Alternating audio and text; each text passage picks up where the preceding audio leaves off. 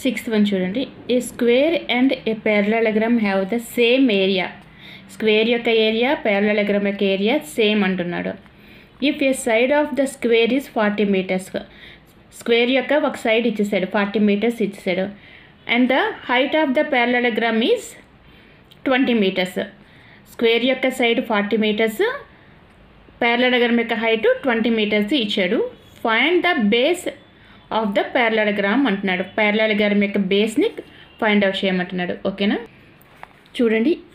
Area of square, area of పారలెలోగ్రామ్ equal అన్నాడు. One side ఇచ్చేసాడు ఏరియాకి 40, అంటే ఇది 40, అంటే ఇది 40, ఇది 40, ఇది 40.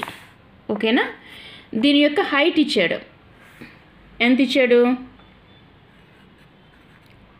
20 ఇచ్చాడు. ఓకే, 20 meters ఇచ్చాడు. ఇది 40 meters ఇచ్చాడు. ఓకేనా, ఈ యొక్క ఏరియా పారలెలోగ్రామ్ యొక్క ఏరియా ఈక్వల్ అన్నాడు. ఓకేనా, మనకి సైడ్ ఆఫ్ ద స్క్వేర్ ఇచ్చాడు కదా. Side of the square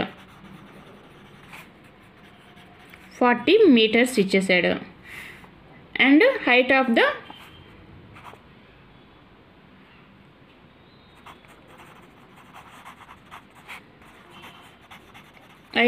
పారలెలోగ్రామ్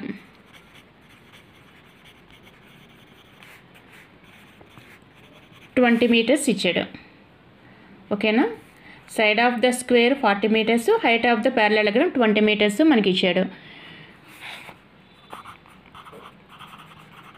area of the square equal to area of the పారలెలోగ్రామ్ అన్నాడు.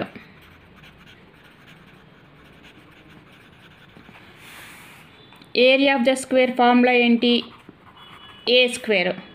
దీని యొక్క formula base into height.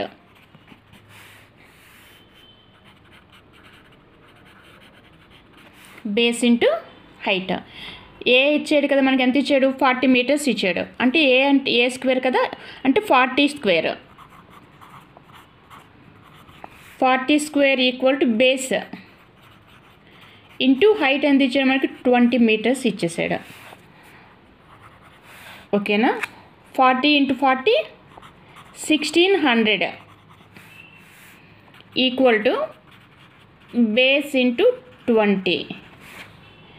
Base into 20. 16 meters equal to base into 20. అంటే మనకు కావాల్సింది బేస్ కదా.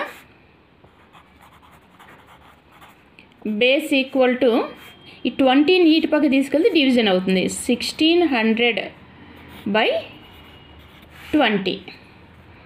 0 0 క్యాన్సిల్. 2 80s are 160. అంటే బేస్ ఎంత వచ్చింది మనకి? 80 meters వచ్చింది. బేస్ ఎంత? Base equal to 80 meters. Okay.